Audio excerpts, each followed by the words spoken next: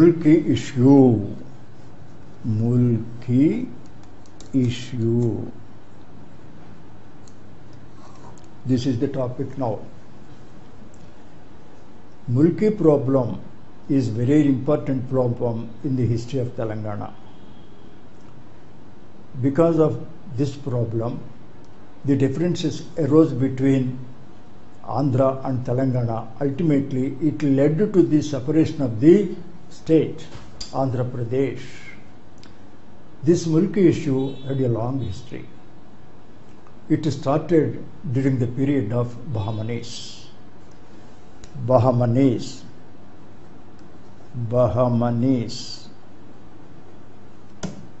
started from Brahmani period. Actually, how this problem is developed? Muhammad bin Tughlaq occupied Andhra country by defeating Kakatiyas in 1323. Afterwards, what happened?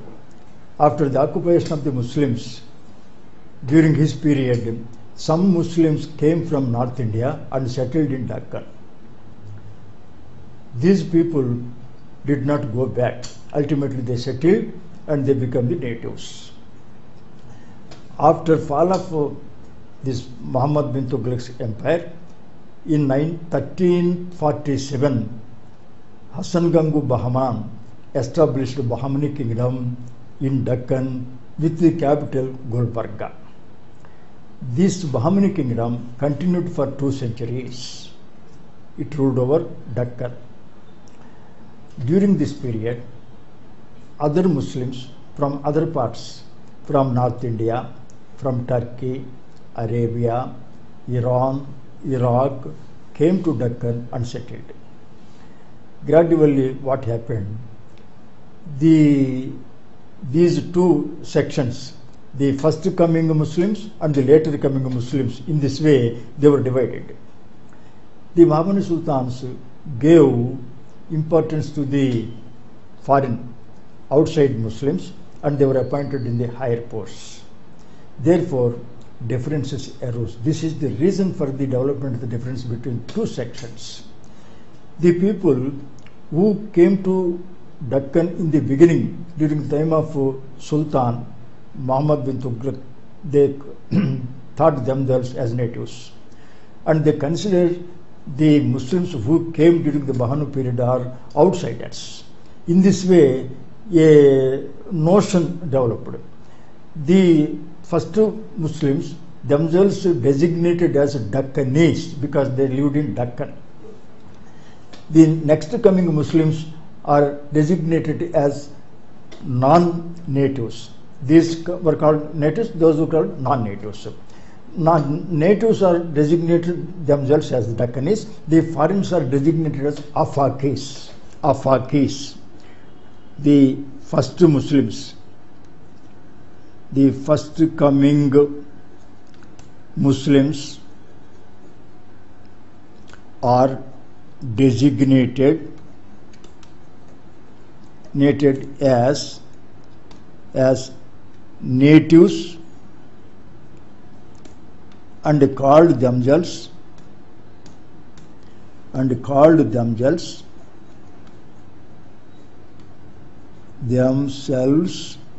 as Deccanese.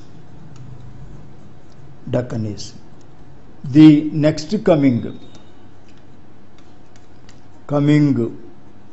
Muslims are designated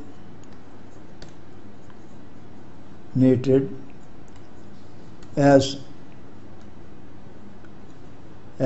Afakis. In this way, among the Muslim community, 2 sections developed, Deccanese and Afakis. Deccanese are called Mulkis. Deccanese are called Mulkis. Mulkis means natives. means natives.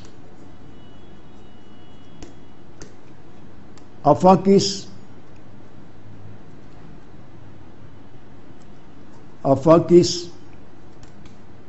are called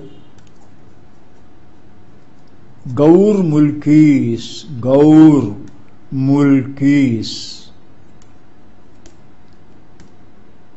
In this way, two names were invented, Mulkis and Gaur Mulkis. Mulkis are Deccanese, Gaur Mulkis are outsiders. These Bahmani kingdoms, Bahmani sultans, gave highest post to the Afakis, particularly for the first time during the time of Ahmad Shah first. Ahmad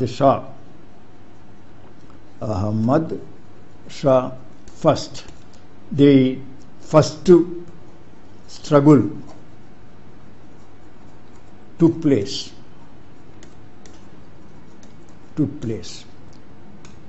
because he appointed one Afaki named Khalifi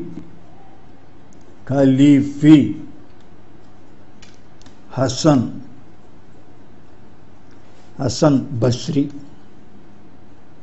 Basri was appointed as Prime Minister. This Afaki appointed in the higher post Afakis, and he did not care about the Deccanese. Therefore, the difference developed. During the period of Ahmad Shah, a war broke out between Bahmani sultans and Gujarat. The Sultan sent one army under the leadership of this Basri against Gujarat. In this army, both Afakis and Deccanese were there. But in this battle, the Deccanese, who themselves that Basri neglected them, therefore they did not cooperate with Basri and they did not fight wholeheartedly in the battle. Therefore, what happened in this battle, Basri was defeated by the Gujarat forces. He returned back to the capital of Ahmad Shah and he reported the matter to the Sultan. Sultan immediately became very angry and he punished some of the Deccanese and some were dismissed from the service. This was the first incident or first struggle took place between the Afakis and the Mulkis and the Gaur Mulkis. The next second struggle took place during the time of the Ahmad Shah II. During the time of Ahmad Shah II,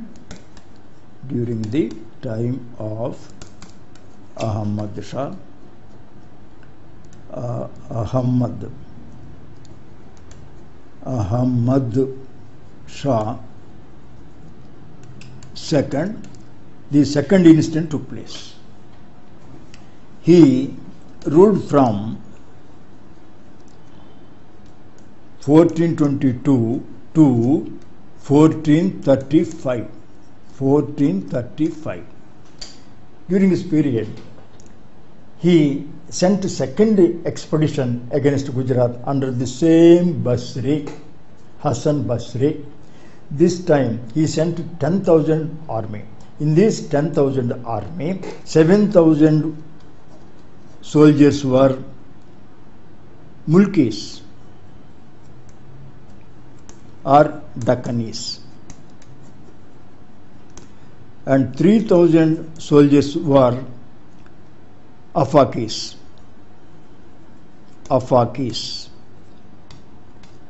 This time the Deccanese fought very bravely. Therefore, he won the battle and he returned with victory. But on the way, he camped in a forest. This Basri camped in a forest. During this time, the natives, Deccanese, did not sleep with them and they shifted their camp to some distance and they slept.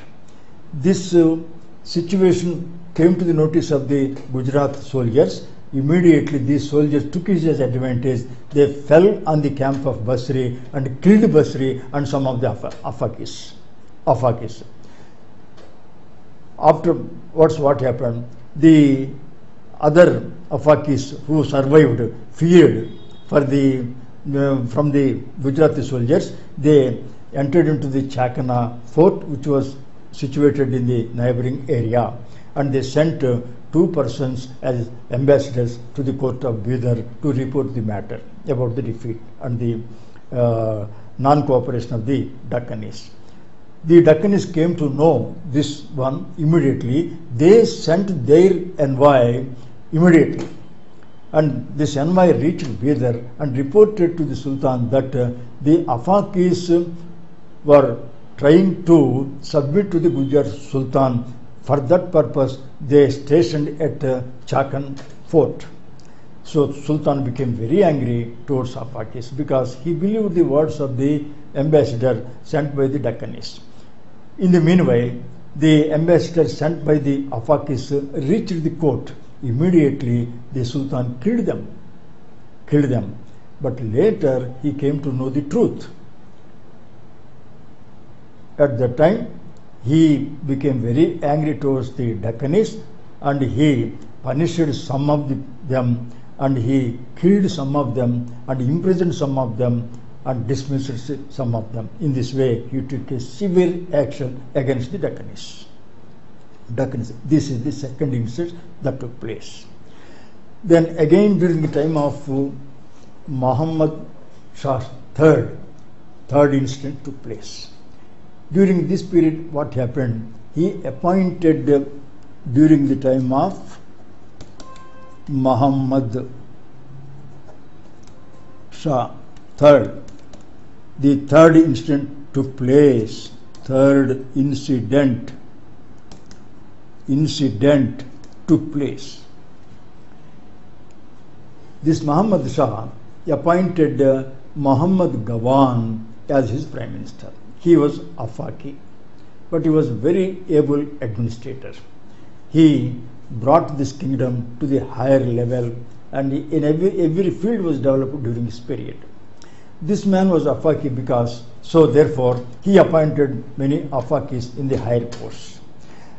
He constructed one 3-storied building in the capital Bidar, and he started the excellent education of Persian language, Turkey and Arabic. And all those people studied well and became intellectuals. After that, he appointed all of them in the higher services. So this action of Muhammad Gawan brought a great disappointment in the hearts of the Dakkanis. Therefore, the Dakkanis wanted to punish the king for allowing Muhammad Gawan to act like this. These Dakkanis, at a stretch, raided on the royal palace, and they tried to kill Muhammad Shah. At the time, the founder of the Golconda kingdom, that Kuli Qutub Shah, was there. He was the guardian of Sultan. He bravely fought this Dakkanis and saved the life of Muhammad Shah. Otherwise, he would have died. So this incident took place. Afterwards, the Dakkanis and the Afakis fought each other. In this battle, several people died. It is a severe struggle that took place during this period in this third incident. In this way, during the time of the Bahmanis, the conflict between Afakis and the Dakkanis took place. Then after the death of Muhammad Shah III, the Bahmani kingdom disintegrated and declined. And upon its ruins, 5 kingdoms were founded. That is Golconda, Bijapur, Bidar, Berar and Ahmednagar. The Golconda Nawabs became the masters of Telangana and Andhra area. These Golconda Nawabs ruled for 170 years. During that period, no incident took place because they understood the situation and the enmity between the two sections during the time of Bahmanis. Therefore, they took care. Kuli Qutub Shah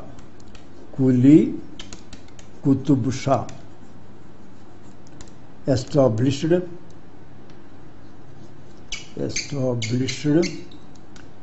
Golconda Kingdom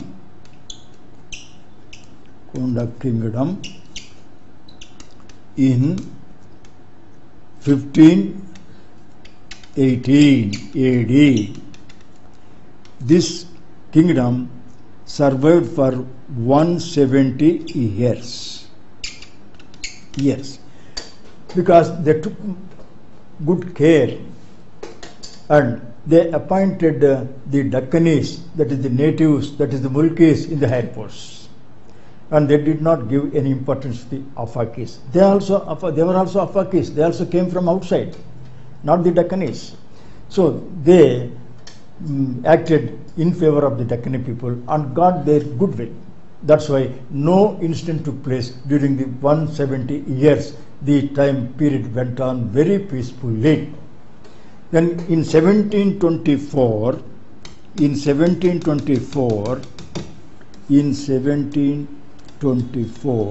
Nizam ul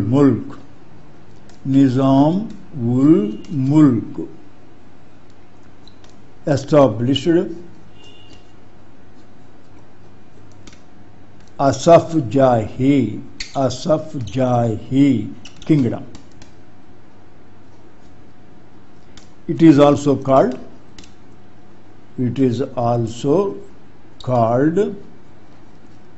Nizam kingdom.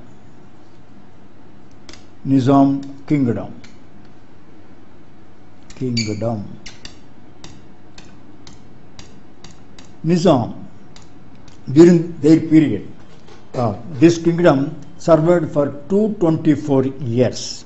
Survived for 224 years. Again, during this period, the problem arose.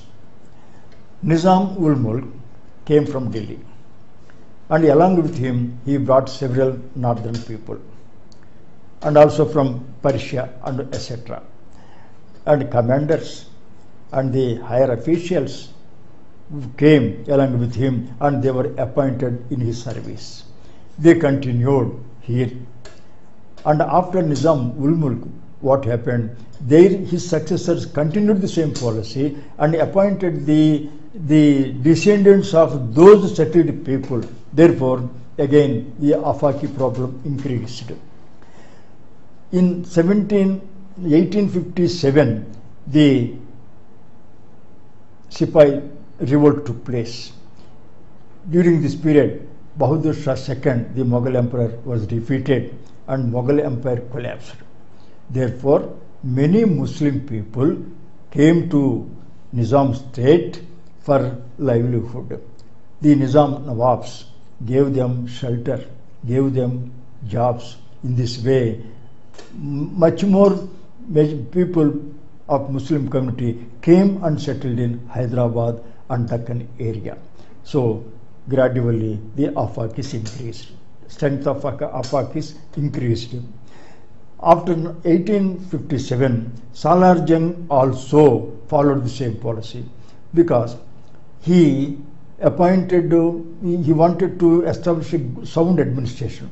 For that purpose, he thought that intellectuals and highly educated people are required. Therefore, he recruited some of the intellectuals from North India, particularly from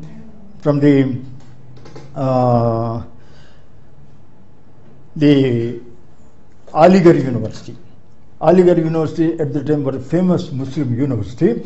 Many intellectuals were produced by that university. He invited them and appointed in the higher posts. In this way, the pilgrims and the other important persons came to Hyderabad state during his period. By the act of this Salar Jung, by the act of the Salar Jung, by the act.